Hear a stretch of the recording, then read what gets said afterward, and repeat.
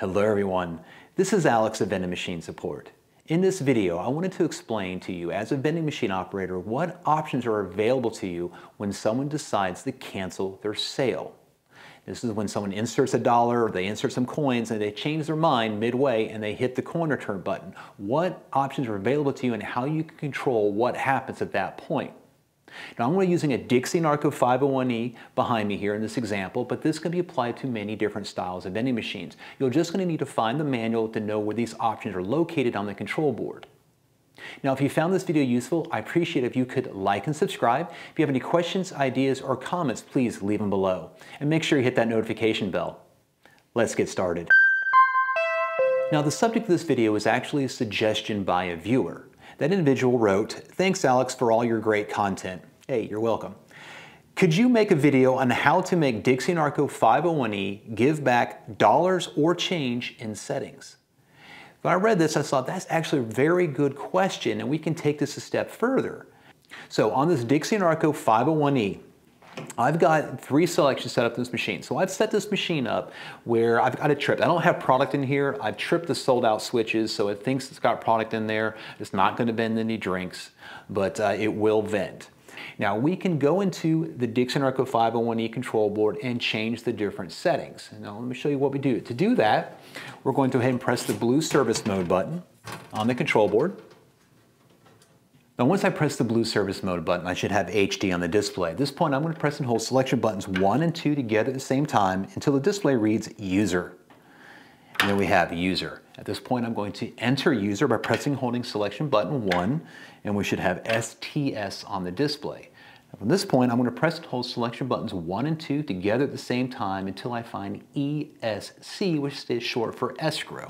And there we have ESC. Now on the Dixie Narco 501E or 600E or 276E using the S2D control board, this is where you'll find your different options to control what happens when someone presses the coin return button, as well as how the dollar bill handles what we call escrow.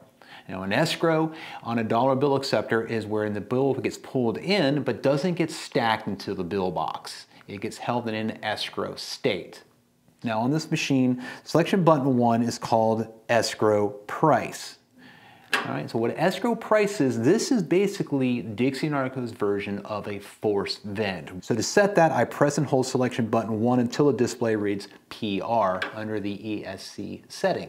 So let's go ahead and put this machine back into vend mode and see what happens now that we've got our escrow setting set to PR.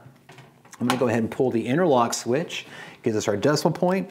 I'm going to go ahead and put in $2. I wanted to purchase this $1.25 item here on selection button 3, so I'm going to go ahead and insert my first dollar bill. All right, here I've got a $1 credit. I'm going to put in my second dollar bill. Now I've got a $2 credit. Now I've changed my mind. You know what? I don't want anything to drink. So I'm going to go ahead and press the coin return button. As you can see, nothing is happening. Now, of course, you have to have a coin changer in the machine for this to work. So if you're a cashless system, it's completely different. If you just got a credit card reader, no dollar bill acceptor, no coin changer, it's a whole different story. This is dealing with cash, dollar bills and coins. Again, if I press the coin return button, nothing has happened. I've committed myself to this purchase because we got the ESC set to PR on the S2D control board. So I must make a vend. So I'm going to go ahead and make the $1.25 vend. Going to happen, and of course I'm going to get 75 cents in change back to me after this vend is complete, once the motor stops turning. So I'm going to change it to our next escrow option. So originally we had press and hold selection button 1 and we were at PR. Now we're going to move to the second option, which is ES4. So I press and hold selection button 2 until the screen reads ES4. Now what escrow 4 will do is it will pull the first dollar bill in, pull the second dollar bill in, and it will keep pulling in bills and stacking them. If the customer decides to change their mind midway and press the coin return button, they will get any dollar bills they've inserted into the machine or any change inserted in the machine back to them in change. So this is basically like a bill changer. So let me show you how this works. Let's go ahead and place the machine back into sales mode. I'm going to go ahead and grab my dollar bills. I'm going to insert my first dollar bill. You'll see the bill gets pulled in. and it gets stacked. Now, if I decided to change my mind here and I press the coin return button, I'm going to get 4 quarters, but I haven't decided to change my mind yet. So insert the second dollar bill. I get $2 credit on the display. Now, I've decided to change my mind. I don't want anything to drink. So I'm going to press and hold the coin return button to cancel my sale. Then here, it's giving me everything back in change. So the advantage of this is that the customer is able to change their mind and get their money back they've inserted. The disadvantage of this is that you're converting dollar notes to quarters. If this happens several times throughout the day, you could run low on your coins and your coin tubes, and then the board will then shut off dollar bill acceptance. So this is a balance you have to play here. If you got an account where you have a snack machine and you don't mind, and dollar bill doesn't work on the snack machine, then here you can have customers insert a dollar bill, get 4 quarters to use in your snack machine. So it's kind of a balance which you can do. So we have another option available to us still under the Dixie Narco is we can get into what we call Escrow or ES1. So let me show you how you do that.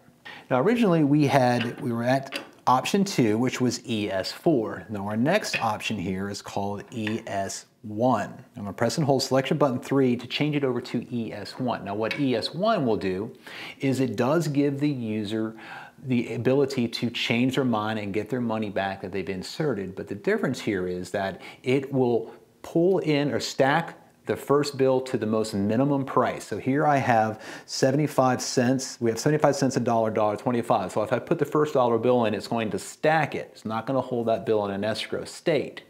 But if I put in a second dollar bill to be able to purchase that $1.25 item, it will then hold that second bill in an escrow state. It will not stack it. If I change my mind, it will return that dollar bill and any other change of how many bills I've inserted before that.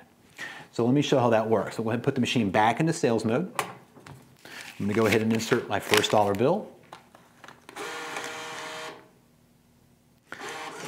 So here I have $1 credit. Now at this point, if I decide to change my mind and press the coin return button, I would get 4 quarters. But I haven't changed my mind yet. So I'm going to go ahead and insert my second dollar bill. Now here, you notice the sound there, it didn't stack the bill. The bill is in an escrow state. As a matter of fact, if we were to take a look at the back of the bill box, we can see that the bill is still stuck in an escrow state. So here I have $2 on the display. Now if I decide to change my mind, which I've changed my mind. I don't want anything to drink. I'm going to go ahead and press the coin return button. And what you're going to see happen is it's going to return the $1, which is the second dollar bill I've inserted, and the first dollar I've inserted is in the bill stacker, so it physically can't bring that bill back to us. So it's going to give me that bill back as 4 quarters. So I'm going to go ahead and press and hold the button. There's the dollar bill, and you can see I've got 4 quarters being dispensed to the coin return. So the SES1 or Escrow 1 option, which is selection button 3 on the Dixie Narco, is probably to me is the most user-friendly. It's not going to starve your quarter tube. It is going to allow the customer to get a dollar bill back, and it's not going to run your tubes down, but they have the option to cancel the sale. So that gives you a brief overview of the escrow handling on a Dixie Narco STD control board. That would cover a 501E, a 2760 or a 600E, or any type of vending machine running the S2D control board. Now these options are also available on other types of vending machines. They may not be labeled exactly the same, but if you understood the concepts I was trying to explain here, you can apply those to your other machines. You just need to find the manual to figure out where those options are on the control board. Now I want to say thank you for the viewer for this suggestion. It was an excellent suggestion. I know I took it a little bit further, but it was a great opening. I wanted to show new vendors what functions they have available to them in their control boards when it comes to money handling. So again, thank you for watching, and I appreciate it if you could like and subscribe, and I'll see you on the next video. Take care.